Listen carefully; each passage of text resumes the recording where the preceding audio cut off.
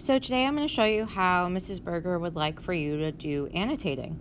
So I'm sure you've annotated in other classes, possibly in middle school, but I want to show you how to do it with a scientific text. And what's great about annotating is it helps you interact with the text.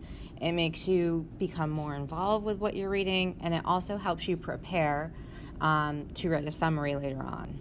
Okay, so let's look at the article that I gave you today to annotate. Okay, so this says how cheese, wheat, and alcohol shaped human evolution. So I'm going to start reading it, and I'm going to take some notes in the margins, possibly highlight some words.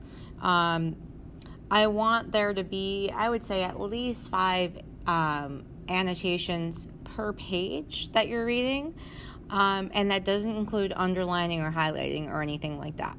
Okay, so I'm going to read here. It says, you aren't what you eat exactly, but over many generations, what we eat does shape our evolutionary path. Well, I'm going to write in pen here that says, over many generations, what we eat does shape our evolutionary path. So, sounds like evolution to me.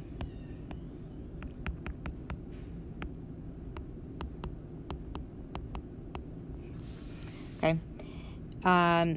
So the anthropologist says that diet has been a fundamental story throughout our evolutionary history. Over the last millions of years, there have been changes in human anatomy, teeth, and the skull that we think are possibly related to changes in diet. So there have been changes in human anatomy related to changes in diet. Okay.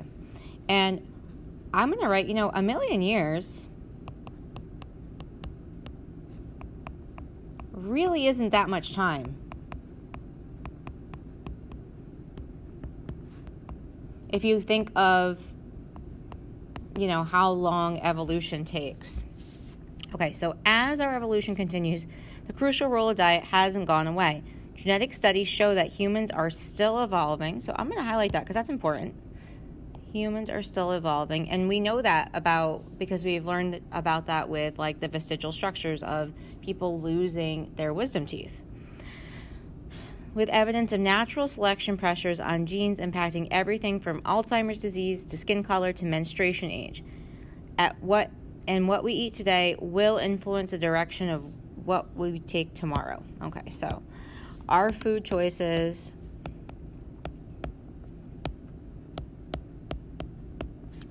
can drive our evolution. Can drive Evo. When mammals are young, they produce an enzyme called lactase to help digest the sugary lactose found in their mother's milk. But once most mammals come of age, milk disappears from the menu. That means enzymes to digest it are no longer needed, so adult mammals typically stop producing them. And this is what is called lactose intolerance. So I'm just going to write. This is lactose intolerance.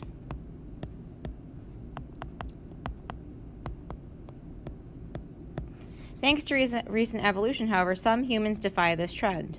About 2/3 of adult humans are lactose tolerant, which is kind of neat because we technically shouldn't be able to, okay? So this must have some sort of benefit.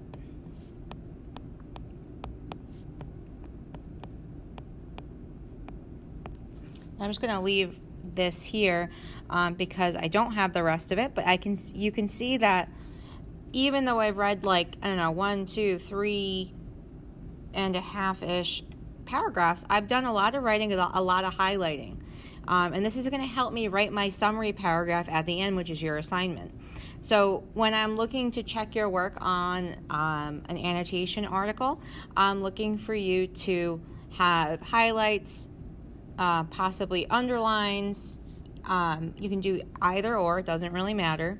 And I'm looking for notes in the margins. I specifically left large margins here for you to be able to leave notes.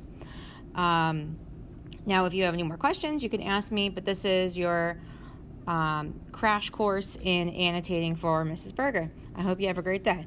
Bye.